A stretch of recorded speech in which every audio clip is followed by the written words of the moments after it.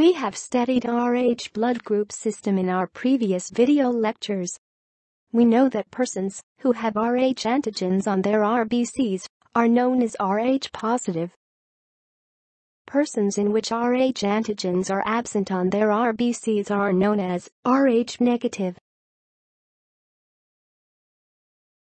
We also know that Rh negative persons cannot receive blood from Rh positive persons. If blood from Rh positive donor is transfused in Rh negative recipient, an immune response will be induced in Rh negative recipient. This is because, to the immune system of Rh negative person, these Rh antigens are foreign or non-self. As a result, anti-Rh antibodies are produced and secreted by Rh-specific plasma cells. Rh-specific memory B cells are also produced. These antibodies will recognize Rh antigen and bind to donor RBCs. This will result in the destruction of donor's RBCs. Also, in any subsequent transfusion of Rh positive blood in this recipient will also fail. This is because the recipient has been exposed to Rh antigen in previous transfusion, and therefore anti-Rh antibodies and Rh-specific memory B cells are present in the recipient's body. When the Rh antigen is encountered again by the recipient's immune system, these memory B cells get activated and rapidly produce anti-Rh antibodies. Besides these blood transfusion reactions, the Rh incompatibility is also responsible for complications in pregnancies. Hemolytic disease of newborn is a blood disorder which occurs in fetus if the blood group of the mother and the fetus are incompatible. Major cause of hemolytic disease of newborn is Rh incompatibility. More specifically, it is the Rhd antigen which is highly immunogenic. This Rh disease used to be a major cause of fetal loss and death among newborn babies. To understand how hemolytic disease of newborn is caused, we need to have a clear idea of exchange of materials between mother and fetus inside the mother's body. Look at this image showing a pregnant woman with the fetus. If we zoom in, we will understand that mother's blood and fetal blood never mixes with each other. Here you can see the circulation of blood within the placenta. Fetal blood circulates in the blood vessels within the chorionic villi, and mother's blood is delivered to and drained from the spaces between the chorionic villi.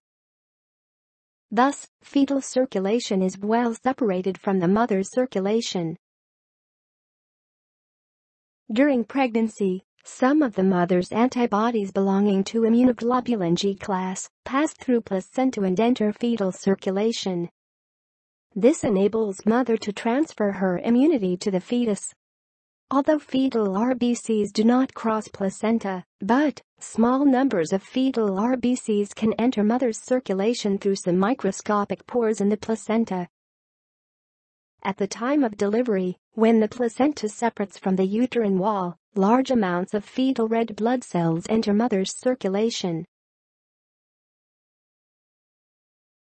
Today in this video lecture, we will understand in detail what is hemolytic disease of the newborn, why it is also known as Erythroblastosis fetalis, how this disease is prevented in modern times. Let's begin. Hemolytic disease of the newborn is abbreviated as HDN.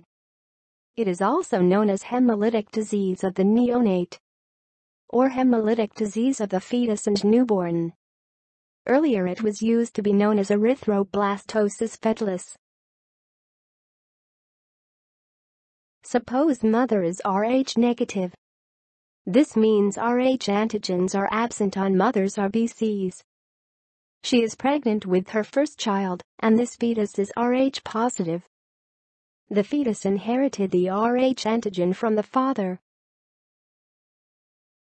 During this first pregnancy with an Rh positive fetus, the Rh negative mother is usually not exposed to fetal red blood cells. This is because mother's blood circulation is well separated from the fetal blood circulation in placenta. Few fetal RBCs may escape into mother's circulation from microscopic pores in the placenta. But when this child is delivered, large amounts of fetal RBCs enter the mother's circulation. As we said before, this happens because of the bleeding due to separation of placenta from the uterine wall. What will happen now? To Rh-negative mother, these Rh-positive fetal RBCs are foreign or non-self. So, mother's immune system will start producing anti-Rh antibodies against the Rh antigen.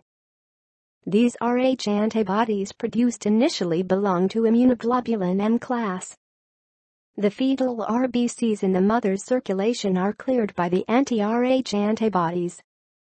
We know that antibodies of IgM class cannot cross placenta, therefore these antibodies are not a threat to the fetus. Moreover, since child is delivered by the mother, this first Rh-positive child is safe.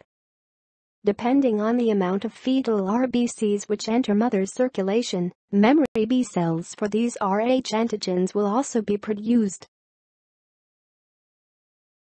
Now here we need to note that the mother's immune system has acquired the ability to react to Rh antigen. Her immune system has recognized Rh antigen as non-self, and now she also has memory B cells specific to these Rh antigens. This is known as sensitization. The sensitization of mother's immune system can also occur earlier in the pregnancy. For example, during prenatal bleed, miscarriage and medical termination of pregnancy.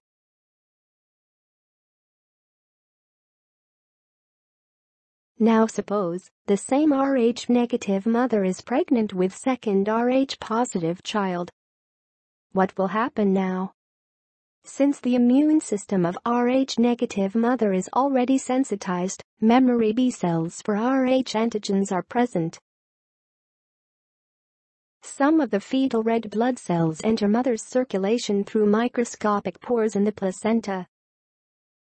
Once inside mother's circulation, these fetal RBCs are sufficient to activate the Rh-specific memory B cells. Their activation leads to production of anti-Rh antibodies rapidly.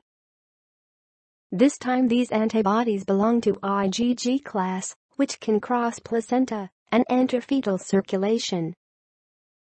These antibodies coat the fetal RBCs and destroy them. Because of fetal red blood cell destruction or hemolysis, baby will be anemic. The rate of hemolysis determines whether the nature of disease is mild, moderate or severe. If hemolysis is severe, there is greater and prolonged destruction of fetal RBCs. Liver, spleen and other organs of the fetus increase their production of RBCs to compensate the loss. This results in spilling of immature RBCs known as erythroblasts in the fetal circulation. For this reason, severe anemia in fetus is known as erythroblastosis fetalis. Since this kind of severe anemia occurs in few cases, hemolytic disease of fetus and newborn is the appropriate term for this Rh complication in pregnancy. Let's now understand how HDN is prevented. The strategy used to prevent HDN involves passive immunization of Rh-negative mother with anti-Rh antibody preparation. These anti-Rh antibodies are available under the trade name Rogam. Rh-negative mother is injected with anti-Rh antibodies during her first pregnancy, that is at 28 weeks gestation, and again within 24 to 72 hours after delivery. Let's understand how this strategy works. As we said, during her first pregnancy, Rh-negative mother is injected with anti-Rh antibodies at 28 weeks gestation. Question here is, why at 28 weeks? because this is the time about which the fetal RBCs start expressing Rh antigen, more specifically the D antigen. Therefore, if by any chance these fetal RBCs enter mother's circulation, the anti-Rh antibodies present already in the mother's circulation will destroy those fetal RBCs. And thus, no B cell of mother will have a chance to get activated by Rh antigen of fetus, and thus no anti-Rh antibody production by mother's immune system will take place. Next, anti-Rh antibodies are injected into mother within 24 to 72 hours after the birth of the child. Now, delivery of child is the time when maternal fetal hemorrhage occurs. That means the placenta separates from the uterine wall. As a result, large amount of fetal RBCs enter mother's circulation. Anti-Rh antibodies injected into the mother within 24 to 72 hours after delivery will destroy all these fetal RBCs before their contact with mother's B lymphocytes. This will ensure that no B cells of mother get activated and no memory B cells for these Rh antigens are produced. Thus, subsequent pregnancy in the immunized Rh negative mother will be safe.